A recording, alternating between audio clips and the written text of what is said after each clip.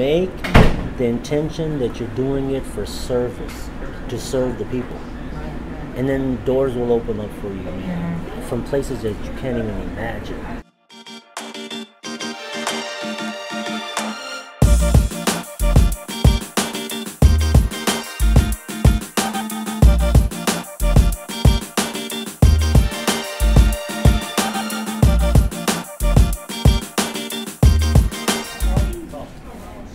We ordered a couple of chicken gyros, and look at that. Oh my gosh.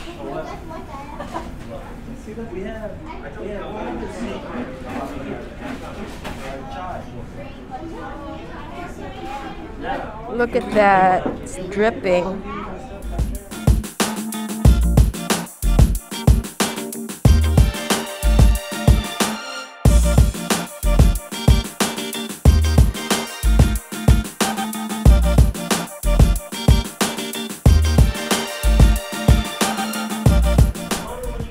What can you say about the chicken gyro? Pretty good. Delicious.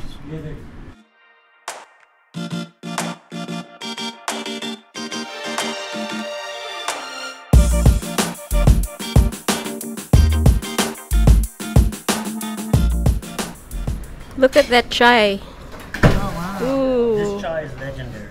And match it with the baklava. Chai is legendary. Why did you choose this location? Interesting story. I'm a teacher. And I used to teach in the prison systems. But for a record, none of my cooking skills came from the prison system. We wanted a restaurant that had wholesome meat, halal meat, that was slaughtered according to Islamic practices, but something that was completely wholesome and fresh. And he convinced me. He said that there isn't an option like that for us in Sacramento. There are several options for us to eat that type of wholesome ingredients in the Bay Area, but nothing in Sacramento. So I want you to quit teaching. I want you to go to Sacramento, and I want you to open up this restaurant. I can say without any hesitation, without any reservations, that the response from the community has been overwhelming. I mean, I'm surprised. I wanted the customer to be able to see their food being made. Yeah, that's one. That's very important, to be able to see the ingredients that go into their food. Right, well, I'm looking at that. Yeah. All the ingredients. And to be able to communicate with the people cooking their food. You're starting with really good quality meats, fresh veggies. Right. If you look in the back, you can see the guys prepping all the veggies right now. We make sauces and everything fresh, from scratch. Why should people come to Falafel Corner? A couple of reasons I can think of right off the bat. One, I think most importantly, if you want to feel like you're at home with people that care about your food and about you as a person. And those are two very important things. I want to go somewhere where, one, the people know my name. You know, I'm not a number. Being somewhere where the people know you and can relate to you and give you that level of decency and respect that you as a human being deserve. What's Falafel Corner's specialty? Oh my God. Okay. So I'm laughing because you'll know why I'm laughing. Falafel Corner has two specialties, right? One is the falafel. So our falafel is made from scratch, completely made from scratch, which is, falafel is ground garbanzo beans with veggies, and so our falafel is phenomenal. It's completely vegan and vegetarian, right? Our second specialty is the exact opposite. It's a big monster burger oozing with cheese and bacon and meat. This is our specialty, along with the little falafel, which is a vegan.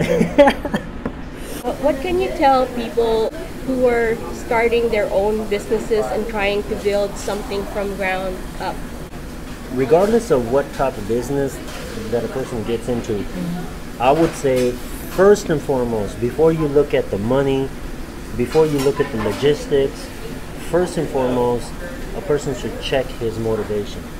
What is my motive here? Is my motive to provide a service, or is my motive to get rich? The intention that forms that motivation, that right there will determine whether you're going to spend 16 to 18 hours a day in this business, or you'll clock out after 8.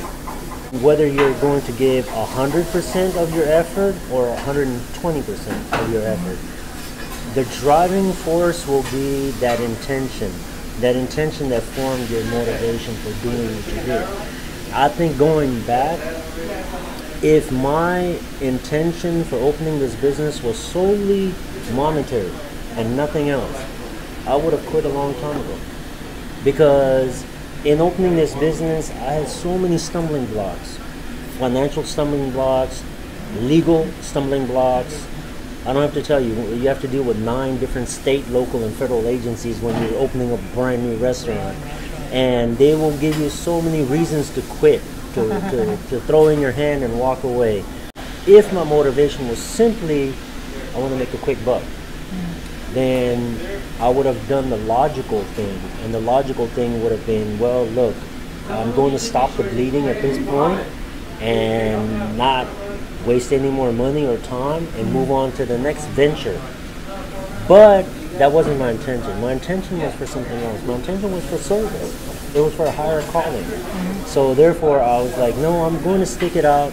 I'm going to do everything in my power to stick it out and see this through. Whatever business a person wants to get into, whatever profession that they want to get into, they have to actually look at their intentions for doing it. And the intention is the root.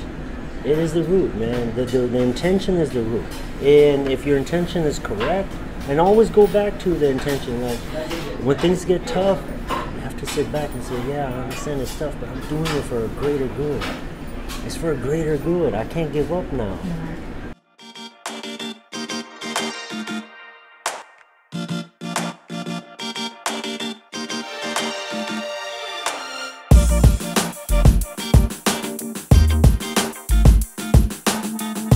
If you like this video, make sure to hit that like button below.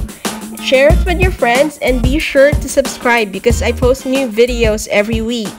Thank you so much for watching!